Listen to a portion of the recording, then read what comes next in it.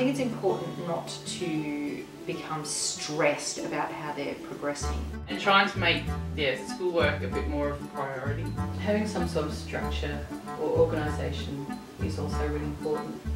There's loads of time to catch up, and I think so long as you're fairly consistent, you pretty much stay on top of what you're trying to do. Having that rough schedule of, okay, morning is the time that we work, and then afternoon is the time that we have free. You know, try and involve other people where you can. If there's a willing grandparent or a friend or someone that's good at something, you know, take the pressure off yourself a little bit. I think it's important to know that you can't do everything.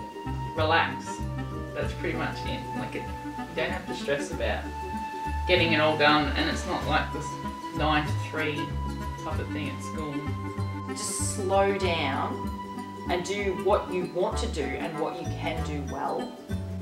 Just enjoy it. A lot of parents, I think, have a very high stress level when it comes to knowing how their kids are going. And don't be afraid to, if things aren't working out, just, you know, get in the car and go and have a picnic or something. I've had the good fortune to spend some time in schools, and I guess that gave me the confidence early on to know that whatever I was going to be doing, they were going to be progressing. Because there's a lot of distractions that can enter into your day. You cannot become stressed by interruptions because they happen all the time. It's being flexible. Adults learn best when they can follow their interests, and I don't think children are any different. So I think it keeps them engaged if they can follow their interests.